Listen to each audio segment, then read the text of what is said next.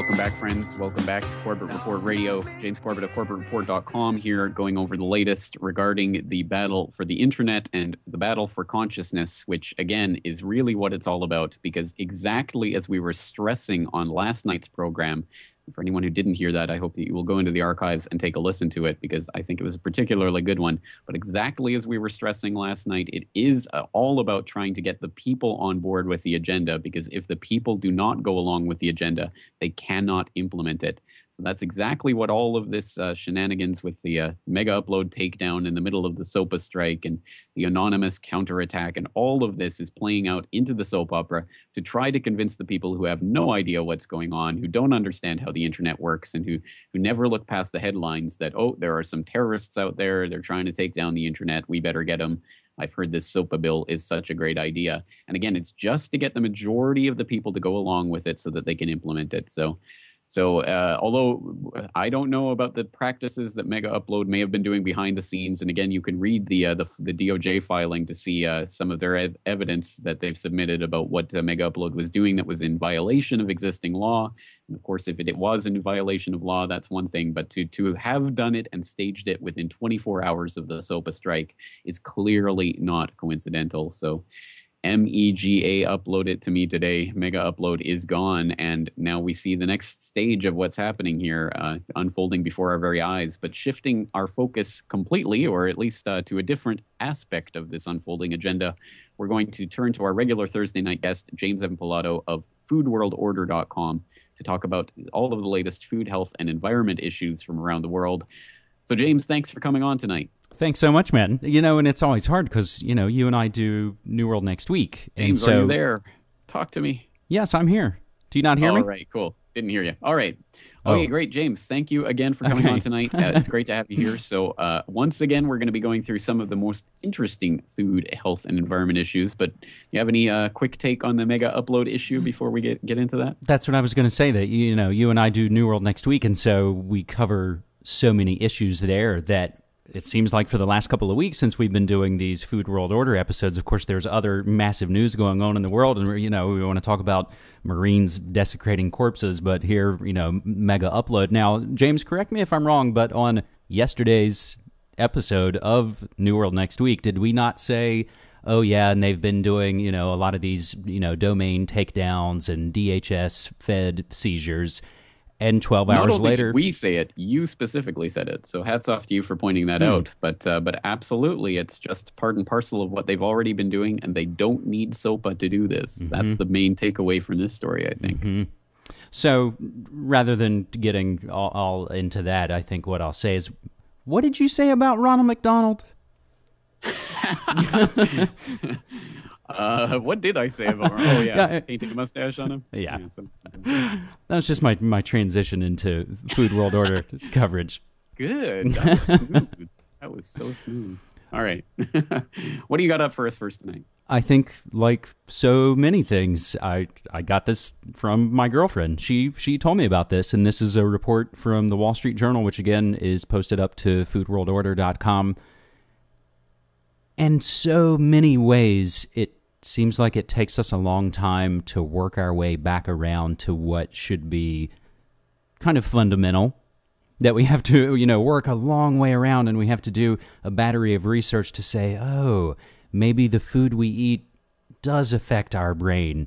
So there's an article from the Wall Street Journal called A Gut Check for Many Ailments. What you think is going on in your head may be caused in part by what's happening in your gut. A growing body of research shows the gut affects bodily functions far beyond digestion. Studies have shown intriguing links from the gut's health to bone formation, learning, and memory, and even conditions including Parkinson's disease. Recent research found disruptions to the stomach or intestinal bacteria can prompt depression and anxiety, at least in lab rats. Better understanding the communication between the gut and the brain could help reveal the causes of and treatments for a range of ailments and provide diagnostic clues for doctors. Now, this is a fascinating piece, but I'm going to jump down a little bit just to kind of maybe crystallize it in the way that it was sort of, told to me. The gut, considered as a single digestive organ that includes the esophagus, stomach, and intestines, has its own nervous system that allows it to operate independently from the brain. This enteric nervous system is known among researchers as the gut brain. So, James, I'm not sure if you have a take on this or if you've run across to anything like this, but yes, it has the animal testing, which is questionable on a number of levels. But this, to me, again, strikes me as just a head slapping duh. Exactly. Well, that was my exact take on this as soon as I saw it. It's sort of like, well, did we really need this research to show this? But I mean, I suppose it's good to nail down the precise processes by which this works. But it does go back to the very fundamentals of idioms that we've had in our language for who knows how long. You are what you eat and all of those sorts of things. It should be self-evident that whatever we put into our gut will affect our brains. But on that note, it's interesting. I've never really heard of the gut brain before, but now I have something else to blame my bad eating habits on. and again, I think, like we've said on so many food levels, this is all this is just as educational for me as it hopefully is for anyone else out there. I feel like I've heard the gut referred to actually on just some of the spots on alternative media sites. And whether that's the doctors or physicians and folks, I feel like that's a term that I've heard before, and perhaps somebody out there can help us out on that one. Well, I've heard the term gut, but I didn't think it was an actual scientific term. Anyway, but isn't that fascinating too? Because what do you say? Well, how do you know? Well, I feel it in my gut. Right. So I find that. There you go. Perhaps, there are so many things that are encoded and hidden in our language that I think reveal some of the things that we've known for generations that have somehow been covered up. And that's why, for example, Alan Watt right here on RBN likes to say research is called research because you're doing it again. You are researching. So perhaps there is something to that. And Alan Watt, people like Jordan Maxwell, and even our friend Richard Grove, all those guys, have a great knack for, almost any time I check out their work, they say some word or break down some word that, again, is that kind of head slapping, like, oh my God, we say that word and see that word and write that word all the time. But when you really break it down, the story is in there. Absolutely. So what do you got up next? Well, I guess this gets us more into some of those hidden, occulted knowledge and information and organizations in a way. BASF to stop selling genetically modified products in Europe. We grabbed this from the old gray lady, the New York Times. BASF, the German chemical group, has abandoned efforts to sell genetically modified products in Europe, including its Amflora potato, because of overwhelming opposition to the technology, the company said in a press release, and I provide the link for you, where they say, quote, "There's a lack of acceptance for this technology in many parts of Europe from the majority of consumers, farmers, and politicians. Therefore, it does not make business sense to continue investing in products exclusively for cultivation in this market." End quote. The company has decided to focus on attractive markets in the Americas and in Asia, he said. The withdrawal of the potato leaves a type of corn produced by Monsanto as the only biotech crop grown in Europe. James, your quick take on that before we break down just the quick background of the good folks at BASF. Well, that's kind of what I'm interested in, because I'll confess ignorance that before having seen this story, I may have heard of BASF before, but I've certainly never really contemplated who they are or who's behind them. But just on the note of the story itself, I find it interesting that here again is a case in point of the people of Europe resoundingly saying no to this biotech monstrosity of this GM food, and the companies have to listen because once again the people have the power. So time after time that point is demonstrated. But anyways, let's hear more about BASF. For something like this, generally you'd go to Wikipedia, and again, as we call it, that bastion of truthiness. But I love it for things that aren't really contested, like when did that album come out, or is that guy still alive? Questions like that. But for a situation like this, I like to go to something like sourcewatch.org, where they note BASF is the world's largest chemical company and headquartered in Ludwigshafen, Germany. Its North American subsidiary is BASF Corporation, 95,000 employees on 5 continents, blah, blah, blah, blah, blah. They are well known for being connected with Hoechst, which is now Sanofi Aventis. During World War I, Bayer had a close association with other German chemical companies, including BASF and the aforementioned Sanofi-Aventis. This relationship led to the 1925 merger of these companies, as well as AGFA and others, to form the IG Farben Trust in 1925. They even were proud and stated to their board colleagues, quote, "Our new friendship with the SS is a blessing. We have determined all measures integrating the concentration camps to benefit our company," end quote.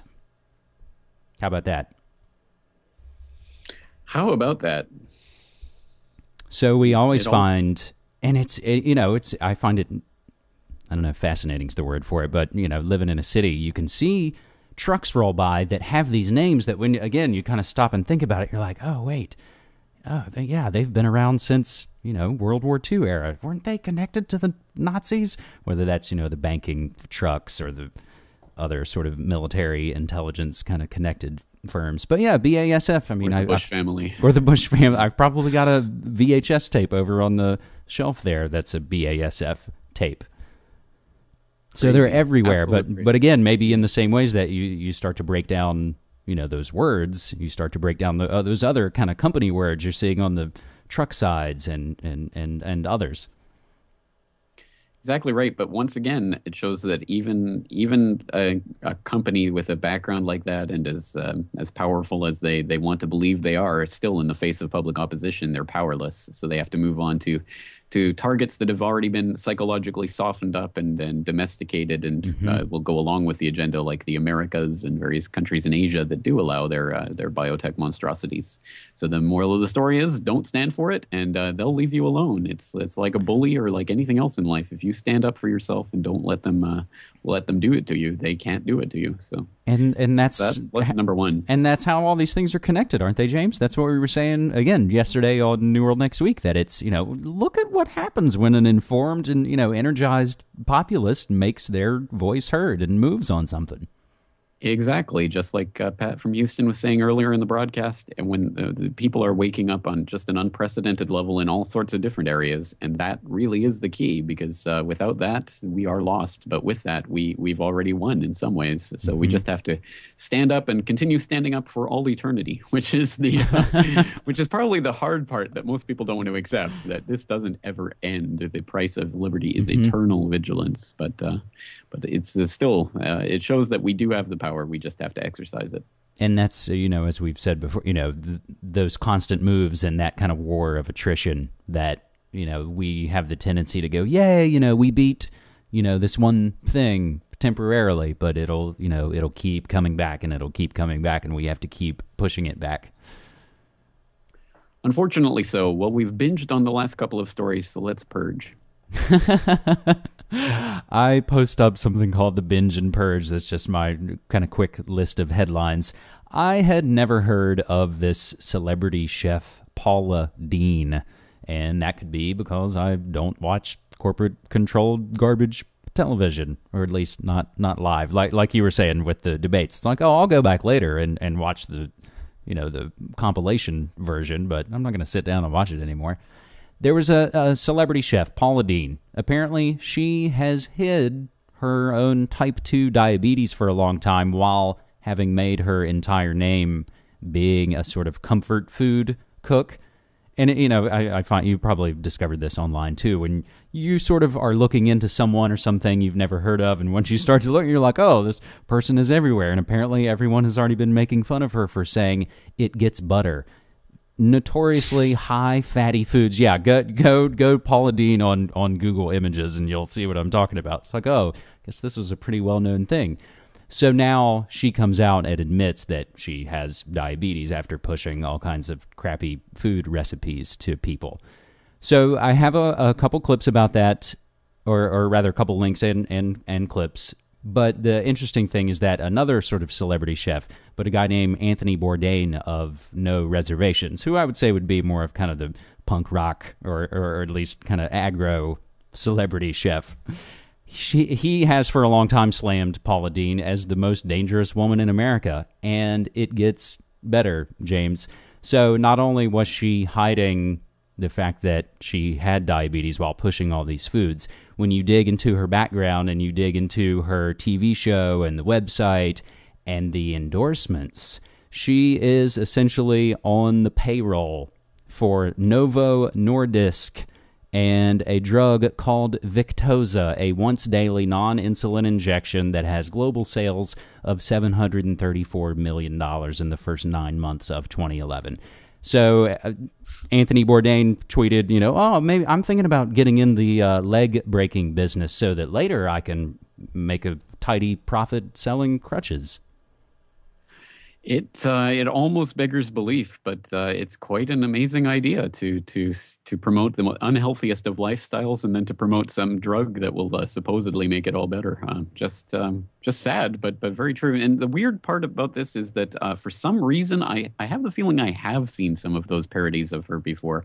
I could not be any less connected to American mainstream media and celebrities, but for some reason I'm sure I've seen some parodies of this before. So there you go. No surprise whatsoever, I suppose, to people who know what she's all about, but still quite disgusting, really, when you think about the trick behind it of tricking people into eating it and then selling them the phony snake oil cure for it. That's the thing. And maybe, again, kind of referring to what you were talking about, how people sort of see the headlines and just hear it and go, oh man, those crazy, Guy Fawkes mask wearing hackers are destroying, the State Department's website. I worry that stories like this, people go, Paul, she's got diabetes. That's sad. And that'll be it. And they won't look and go, oh, she was a shill who was lying to me all the time while on the payroll, the very people who would benefit from this. So just in the same way, this, as you were talking about with Anonymous or WikiLeaks, or what essentially is this, cyber war that seems to be turning hot. As you were talking, James, and I was kind of, waiting in the wings and maybe even already began to kind of talk to you. It's like, yeah, gosh, it's almost like, they're causing a problem so that they can get a reaction to offer their solution on all these levels. That's it. Where have I heard that before? It sounds familiar. Yeah, something like we've been talking about since the inception of our various websites. All right, we'll hold it right there. I'd like to hold you on if you'll like to stay over. There's a couple more stories I'd like to go over, and we'll wrap up with Corbett Report Radio here on the other side, so stay tuned.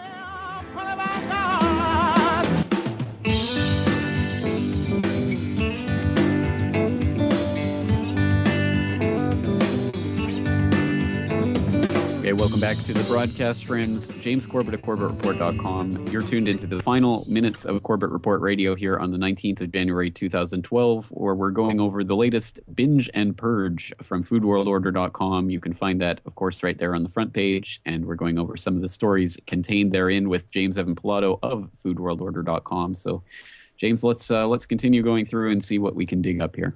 After doing this now for a pretty long time, doing this now for, 5-6 years, there are stories that come up and I go, God, haven't I covered that before? I feel like I've covered that exact same thing, but I have, and yet it still kind of comes back around, and maybe I reported about it once when it was being announced, and then it's kind of out. So this story made the rounds again, and I checked back into the archives, and I provide the flashback. It goes back to December of 2009.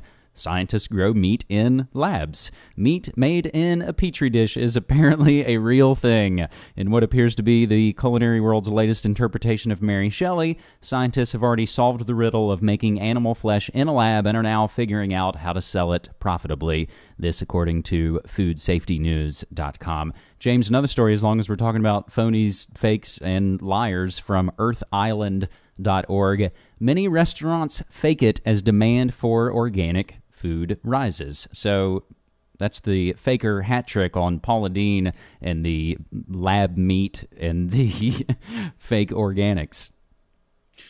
Yeah, and my reaction to that story was pretty much the same. I thought, I've seen this before. And lo and behold, yes, we have seen that scientists grow meat in labs story. And it's come up in a few different contexts. And we saw the poop burger that came out of Japan recently and all of those types of stories. So, and that one was a hoax, right? The poop burger was a hoax, right? Well, there was the guy who came out with a video that said it was a hoax, but I think his video was wrong. So I think it was actually Oh. true. And the weird thing is that whole story sourced to a lab that apparently is somewhere in the city that I'm living in. So if I really wanted to, I'm sure I could actually track it down. You and could- perhaps I should, just for the fun of it. You expose the poop burger. Yeah, I don't know if my Japanese would be up to the task, though.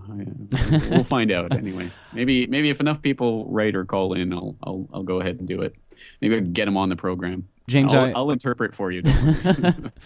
I want to mention all right, well, a positive thing. Occupy Monsanto, January 24th in St. Louis. More on food freedom. So a positive move. Again, you go. Occupy it. Exactly. Taking a meme and trying to put it towards something actually useful instead of some of the other stuff that we've seen coming out of that movement generally. But absolutely great stuff. Okay, I hope people will go to foodworldorder.com to check on that. And of course, to check on Media Monarchy and all of your related websites generally. Of course, so much stuff coming up each and every single day, and your weekly radio broadcast as well on Friday mornings. So I hope people will tune into that. And James, for some reason, our latest New World Next Week is going somewhat viral or something. It's already at 13,000 views, and it's just continuing to climb. And I think it got posted to some Spanish website or something, because we keep getting Spanish Comments and things. Comments. Yeah, I can't really understand them all, but they seem to be naughty words about the people promoting SOPA. That's so, fantastic, hey, there you though. I love when we can, when you and I can strike when the iron's hot. I think it's sky's the limit.